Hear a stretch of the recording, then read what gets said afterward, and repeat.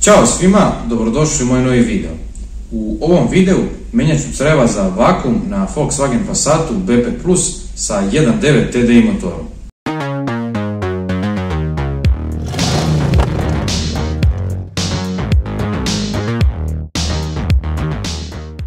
U pitanju je motor oznake AVF sa 130 konjskih snaga.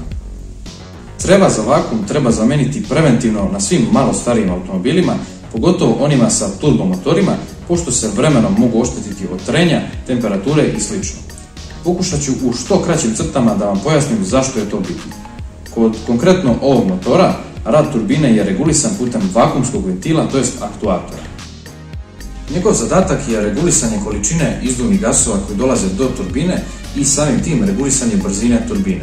Pri manjim brzinama potreban je ulazak više izduvnih gasova kako bi se povećala efikasnost turbine na niskom broju obrtaja i smanjio takozvani turbolag, to jest kašnjenje turbine, a pri većim brzinama određeni deo izduvnih gasova je potrebno odvratiti od nje i vratiti u izduvni sistem kako ne bi došlo do preopterećenja iste, pa se zato ovaj ventil drugačije naziva i vakuumski ventil za rasterećenje, to jest na engleskom wastegate. Ukoliko postoji bilo kakav problem sa sistemom za vakuum, to jest u ovom slučaju sa crevima, aktuator ne može da funkcioniše pravilno i samim tim ne dolazi do pravilnog regulisanja brzine turbine, što može da dovede do većeg kašnjenja i gubitka snage. Za zamenu creva za vakuum na ovom motoru potrebno je 3 metra creva prečnika 3,5 mm i 1,5 m creva prečnika 5 mm. Preporučujem da uvek kupite malo više creva za svaki slučaj. Ja sam kupio creva sa tekstilnom oblogom zbog dodatne zaštite kao i lepšeg originalnog izgleda. Sve zajedno cena je bila oko 1200 dinara, to jest oko 10 eura. Pošto su u pitanju tanja creva, mogu se seći sečicama. Također, bit će vam potreban T25 Torx odvijač i odvijač sa ravnim vrhom. Uvek preporučujem da pre početka ovakvih radova stavite rukavice kako ne bi isprljali ruke. Creva koje ću menjati nalaze se na 3 mesta. Sa leve strane motora kod filtera za vazduh, na donjoj strani motora kod turbine i sa desne strane motora kod filtera za gorivo. Menjat ću samo gumena creva pošto su plastična u odličnom stanju i obično se ne menjaju osim ako nisu oštećena. Prvo, treba skinuti poklopac sa leve strane motora, ispod koga se nalaze creva.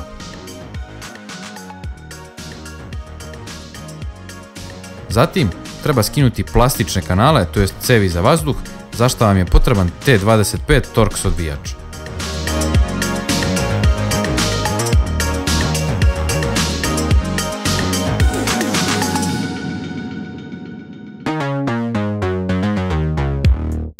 Kako bi se omogućio pristup crevima na donjem delu motora, potrebno je skinuti i crevo za usisavanje vazduha.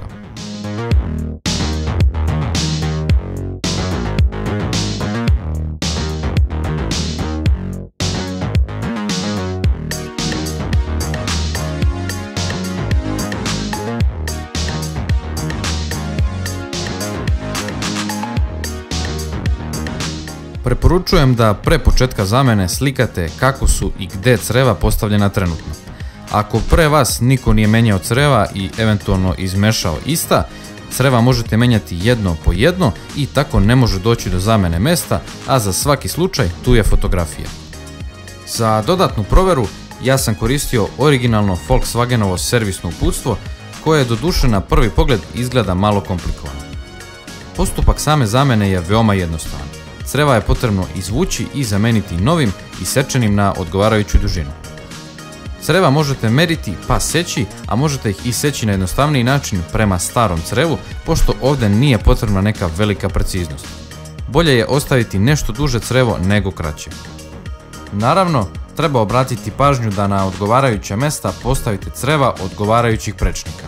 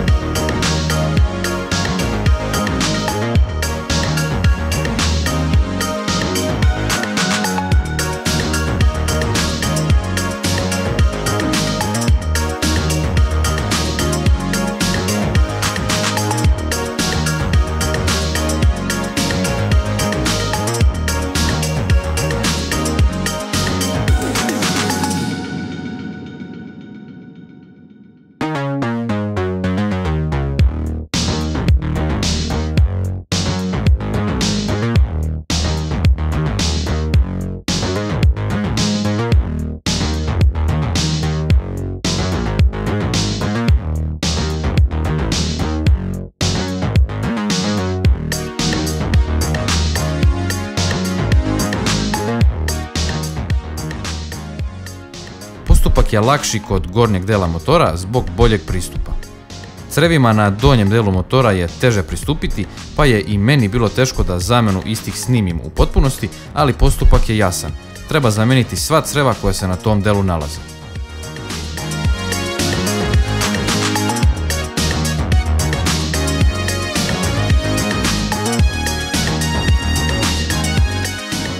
Plastično crevo koje povezuje creva interkulera ne morate skidati, pošto se crevima može pristupiti i bez skidanja istog.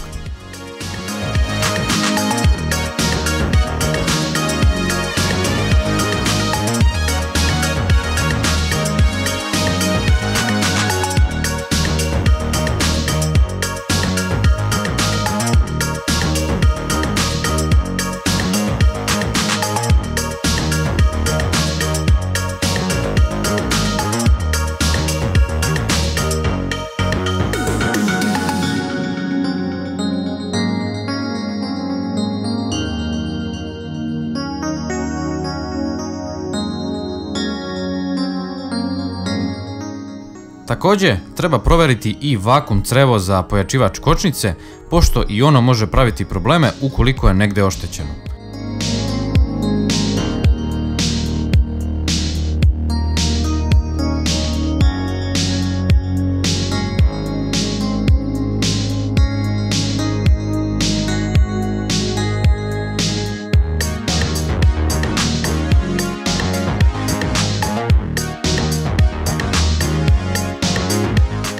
U mom slučaju crevo je u odličnom stanju, pa ga neću menjati.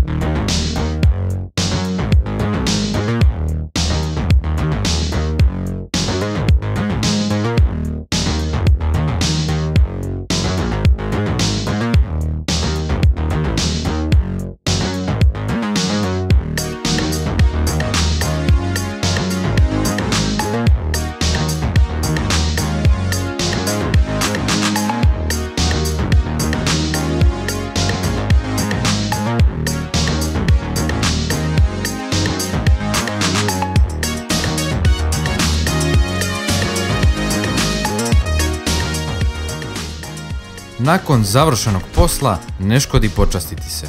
Što bi rekli u narodu, valja se. Kada je sve završeno, podrazumeva se da provozate vašeg limenog ljubimca. U mom slučaju, kao što ste mogli da vidite, par creva je bilo u dosta lošem stanju i na istima se gubio vakuum, pa je postojalo primetno kašnjenje turbine i gubitak snage, pogotovo na nižim obrtajima. Sada, sa novim crevima, situacija je zaista bolja. Odziv turbine je mnogo brži i osjeti se veći obrtni moment na niskom broju obrtaja ili, što bi rekli, vuče kao lud. To bi bilo to što se tiče ovog videa, nadam se da vam se dopao. Ako vam se dopao ovaj video, lajkujte ga i pretplatite se na moj YouTube kanal za još video snimaka. Vidimo se sljedeći put.